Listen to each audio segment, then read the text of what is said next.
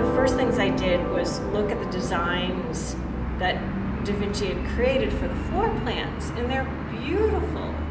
They're designs. So I had the dancers look at them to be inspired by, to create movement. It's huge amounts of things from, his lifestyle, what he did, all the varying things like, was he a painter, artist, scientist, physician, astronomer. Yeah, I mean, it's like, yeah, I know it is. That is cool. I mean, I know. It's the rape of the Sabine women, isn't it? Yeah, right there. Rape of the Sabine women. Okay. I've never seen right. Sarcophagus probably means just play also in physics and engineering, and so he had accumulated all this knowledge. His eye is on that. Yeah. Right, but but I could see that, and then I go, Jasmine, I got you. Let's be honest, so that you don't die. Yeah, exactly. But I think maybe if we travel this way somehow, digging into the material and just to keep pushing new ways to find choreography and to construct it. Who's in the front? Who's coming back? How are you surrounding? So we had to figure all of that out in the dance studio. There's someone with their back to everybody. What time is it, Mr. Fox? Well, it's 4 o'clock. So the dancers they could only move 4 movements, whether that's steps or cartwheels or whatever. So they keep asking, and then eventually you get to cross the line, you get to tag someone out, then there's a new leader. So that was how we started War Machines. I told you.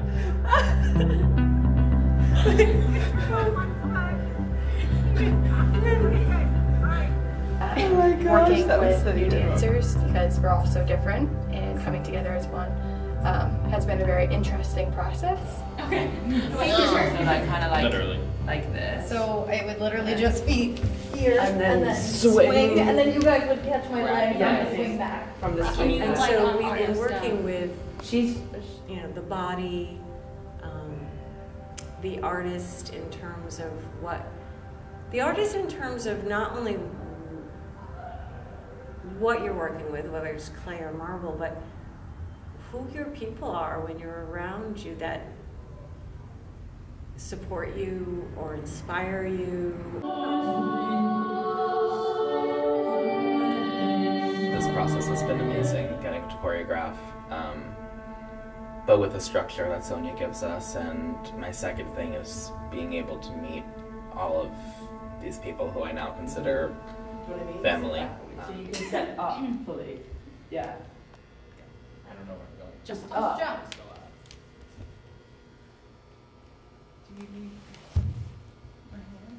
So head, elbow, all through, over, run.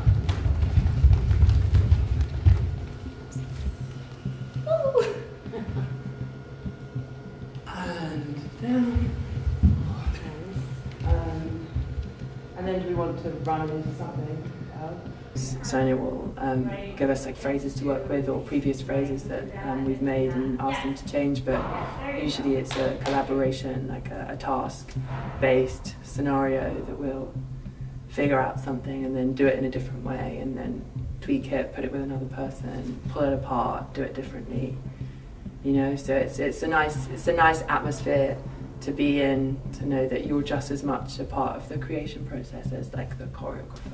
So that there's movement, you're all kind of doing the same, whether it's Jasmine's phrase or Corinne's phrase, but that it's the groups, whatever group you're with is the same movement. I don't know if that makes any sense, but it will. In this one group, like when you're like, Yeah, okay, if you that's come in me, here, completely. there's just no one for me to connect with. you know? Right. I meant that you would be here while they're switching out, even if it happens that way, they switch out to the next group and then someone Yeah, that's what I filters mean. It in. can be fluid. It's not like two separate entities. You know? So you would just like reach over and then there would be another person there to, do you get what I'm saying?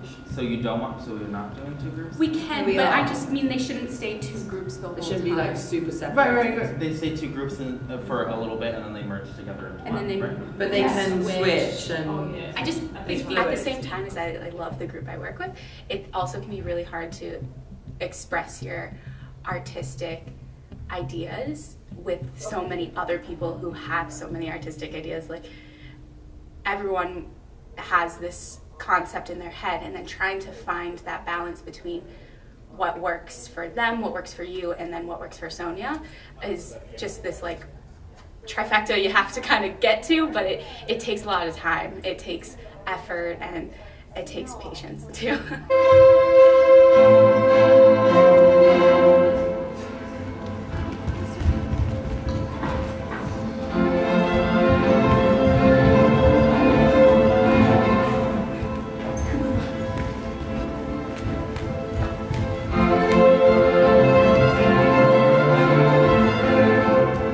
Sometimes you really just have to sit there and watch, and it's not that I'm not used to that, because people observe and you observe every day. It's just having to sit on the sides and dance, it's the worst, because I want to be like in it. So yeah.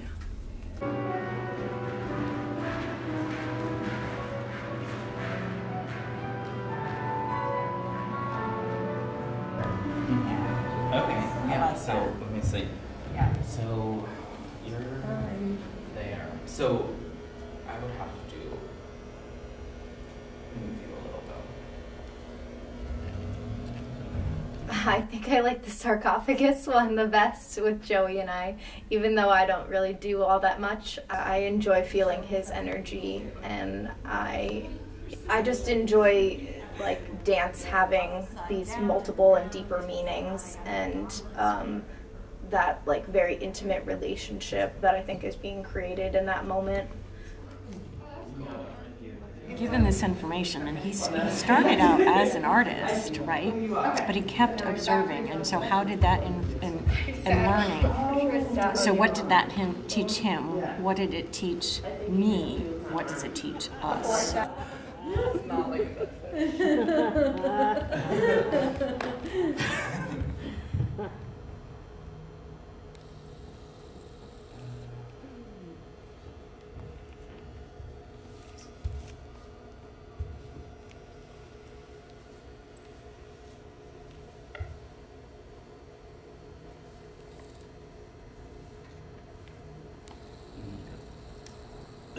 Okay, that's what we'll do for now.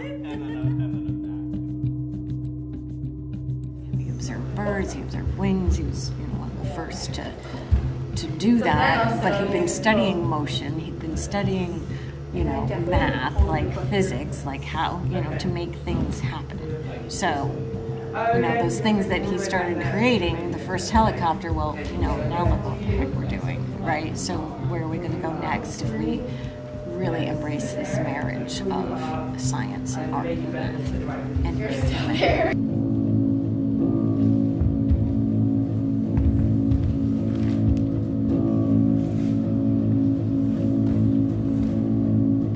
We discussed this earlier, way back in August, like what must that be like to be creating, beautiful things, and then also things that are going to save you from destruction or destruct something else, right? 1, 2, 3, 4, 5, 6, 7. And then into our next. Do you remember this one? I remember. Perfect. Yeah. 5, 6, 7. Wait, no, we faced the back. Yeah, but I think we all did it like Oh, a yeah, back yeah, right right. there. As well, so it's not just a handy thing, do you see what I'm doing? So I'd like you both to, that was like, I know we were working on 5, so we'll think about 5.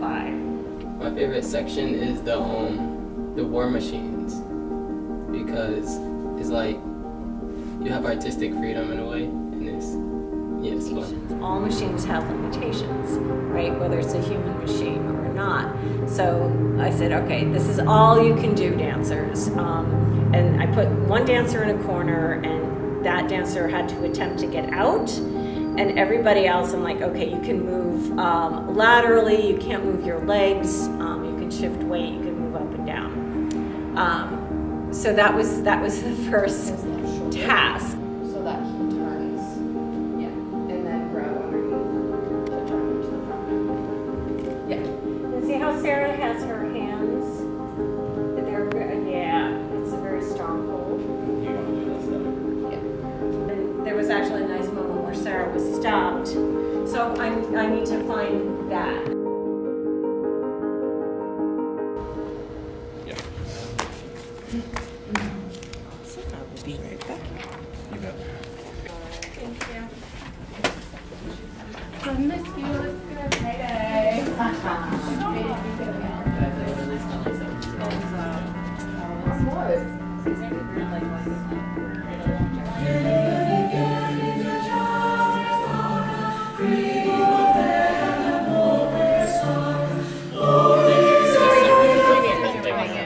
We've gone through where we ended and everything with her.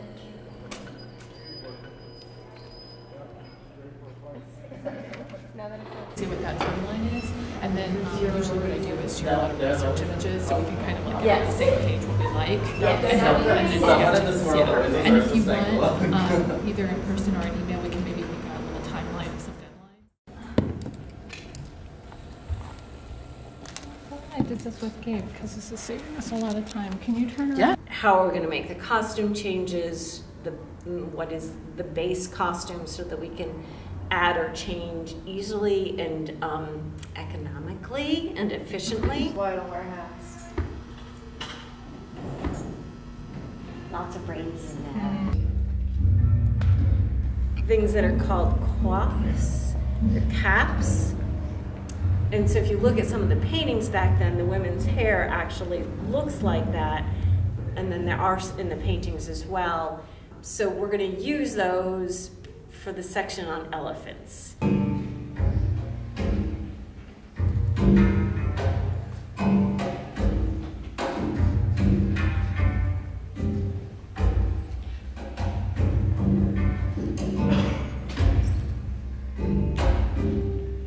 The huge elephant has by nature what is rarely found in man.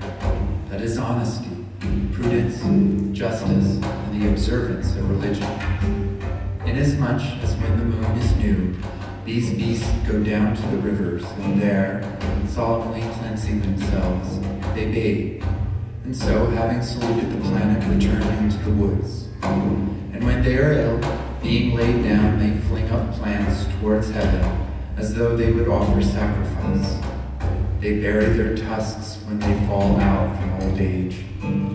Of these two tusks, they use one to dig up roots for food, but they save the point of the other for fighting with. When they are taken by hunters, and when worn out by fatigue, they dig up these buried tusks and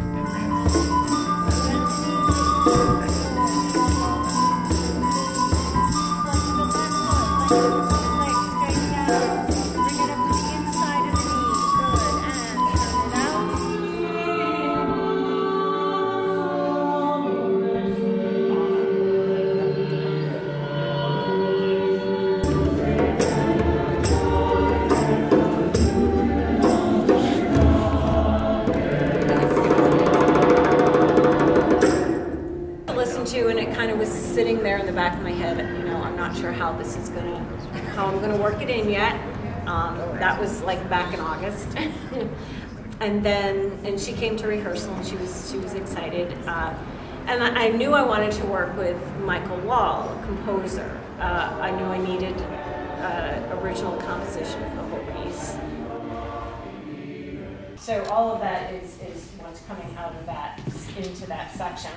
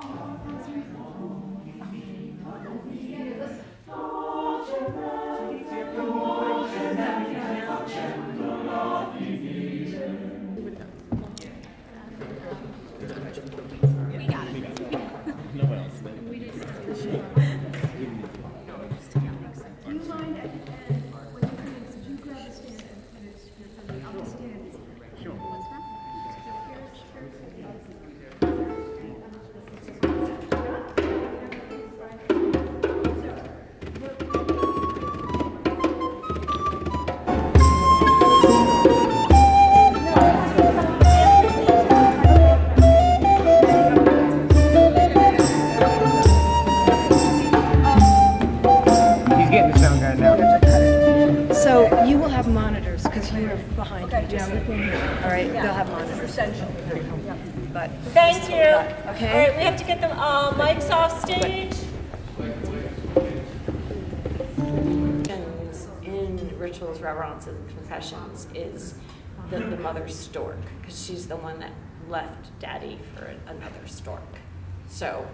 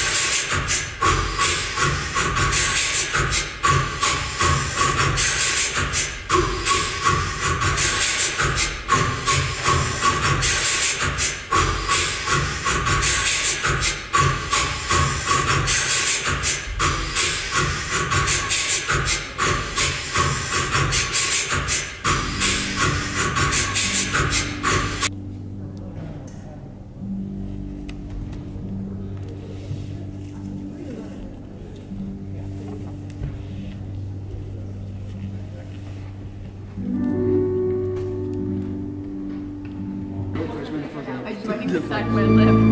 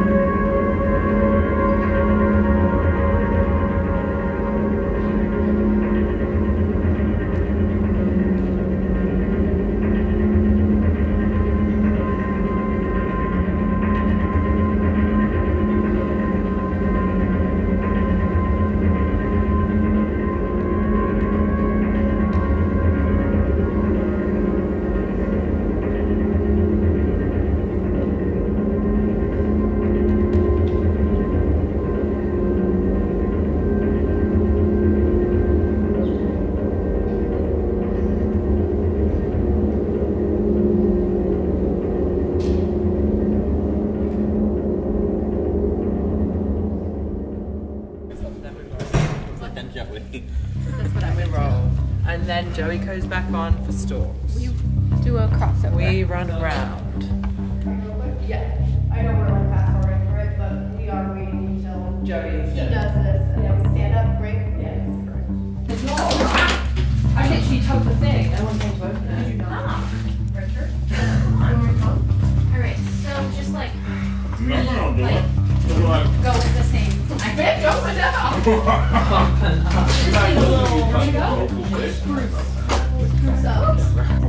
It separates Joey. Here we go. All right, so you're going on. Blah, blah, blah, blah, blah, blah, blah. We ready? Great.